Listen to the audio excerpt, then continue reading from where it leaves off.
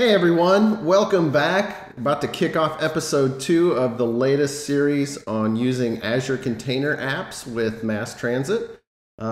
If you didn't catch episode 1, definitely check it out because it's going to give you kind of the initial setup and links to the docs, how to get set up, how to get up and running. Definitely kind of set the stage. I'm going to kick off the next episode talking about how we're using MassTransit and taking that sample to the next level. So I'm tagging the videos with the code base as it existed in the repo. So if you check, there'll be tags for like episode 1, episode 2. And just in case you want to jump back to the way the code looked, because obviously master is going to evolve as we add capabilities. So let's jump into the solution real quick. What I've done now is I've added a unit test, which is basically the same as the sample web application factory unit test, that allows me to verify that the API works as expected. Now the API, of course, is over here in this program CS, and you'll notice I did a little bit of cleanup, so let's kind of cover that real quick. First of all, I can't stand the default logging, so I put a use serializer or use Serilog configuration, and I changed some log levels so that I don't get excessive logging, but I get enough to know that the service is running, and I'll cover that a little bit in a second. With the Serilog configuration, that's all good. I also kind of normalized the MassTransit configuration. And the MassTransit configuration has a couple of overloads to where I can add components, or I can actually configure the way the bus is set up. I'm using the standard host context get connection string here, which pulls this out of our secret when we're up in production. And I'm also configuring a couple things on messages, which I'll cover in a later episode. So you can see my API isn't doing anything at this point, and that handler that was handling the submit order has been moved to a separate worker, which is running in a separate container within the same container apps environment. And I'll cover that as well. So at first, to run this unit test, I can just run it. You can see that in this case, I've used the handler syntax to put a simple handler that says, hey, when the API uses that request client to submit the order, let's just return a simple order submission accepted because I want to be able to handle that. And when we look at the code in the order controller that does that post, we can see that it does the post on the submit order, gets the order submission accepted, and expects everything to work. And of course, the unit test shows that it does.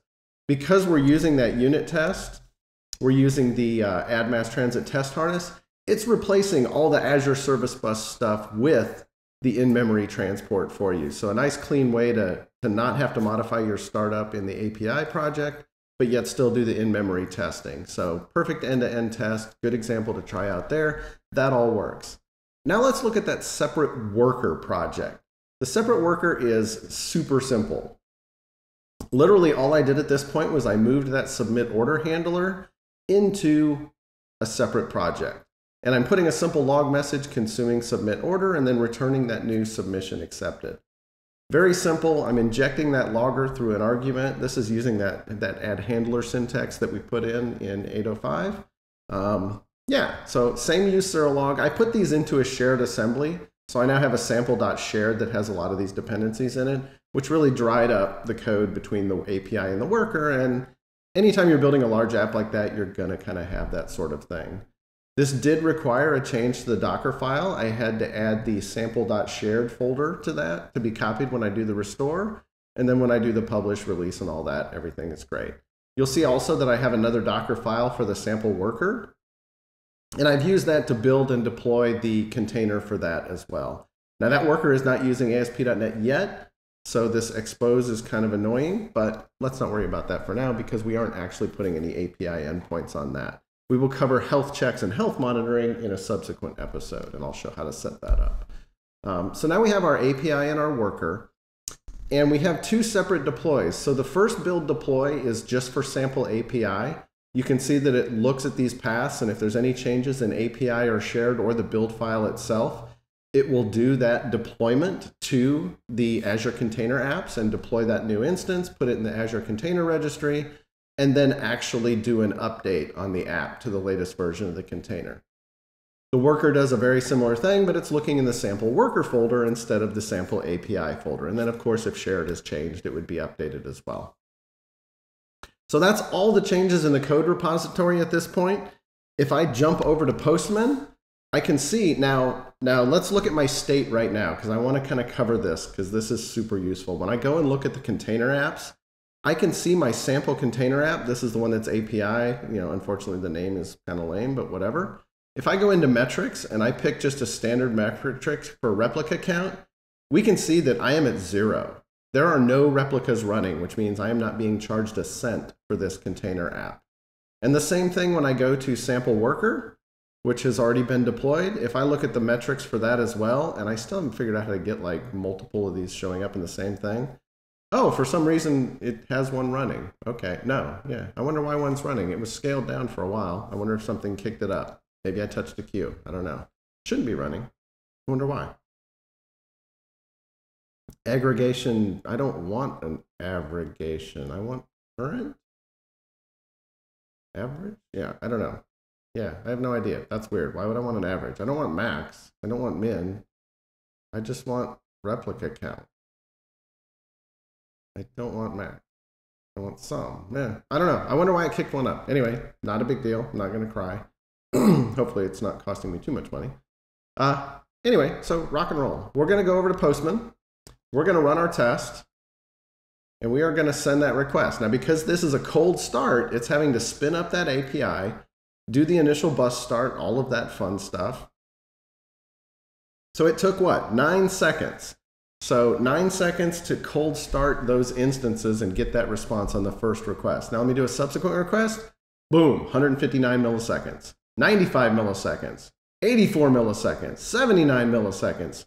We're rocking at this point. We're in a full operational state right now. So that's good to know. Let's go look at what we see. We still see our replica count here as, it should be 1, I'm going to guess. Yep, we're still at 1. I don't know why it shows 60. This is weird. I don't understand that one. Let's look at the log stream. So when you go into log stream on here, you can actually look at the logs coming out of it.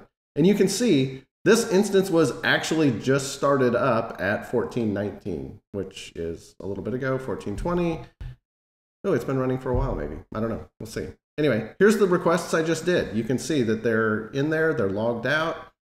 All that stuff is there. Nice, cool, great. That's my logs. If I go back to my API container app, we can look at the log stream of that, and we can see something similar. We should see that the bus was started at just a few seconds ago, and that those requests came in. So perfect. That was a cold start. We'll see this actually shut down in a little bit.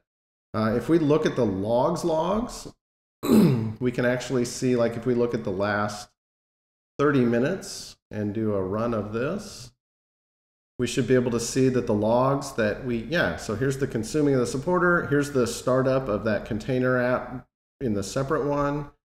We haven't actually seen this spin down yet. So if we go back over here and look at the sample worker, this should be scaling to 0 unless for some reason the scaling rule got lost. Yeah, so if the queue length is 10, it should trigger off the connection. Yeah, I'll have to keep an eye on that and see if it actually spins down. It should be scaling to 0 because it showed 0 earlier. I'm not sure why it spun back up. Yeah, so that's the process running in my separate worker again, because we're still running. Requests should be fast. There's 74 milliseconds round trip. That includes a message going through Azure Service Bus.